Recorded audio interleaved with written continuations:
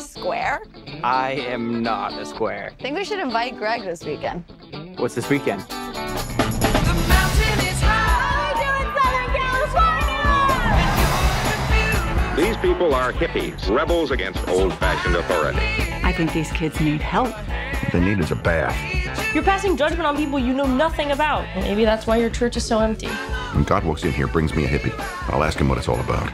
Because I do not understand. This house has a very good vibe.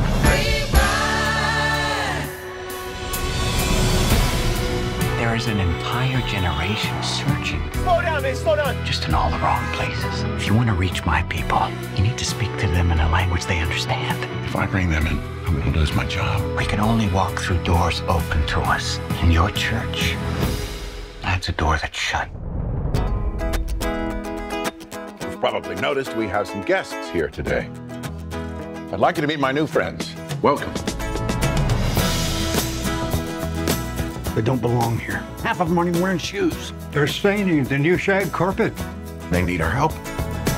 If you feel like you're misunderstood and judged, you will find forgiveness and freedom right here. That was awesome. Now that door is open any time of day. And if there are some who don't like that, well then that door works both ways. All right, Pastor, let's begin.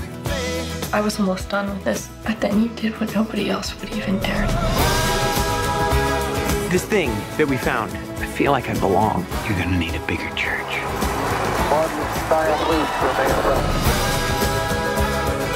Our country is a dark and divided place, but now there's hope, and it's spreading. This is your home, and I want you to tell all your friends about it.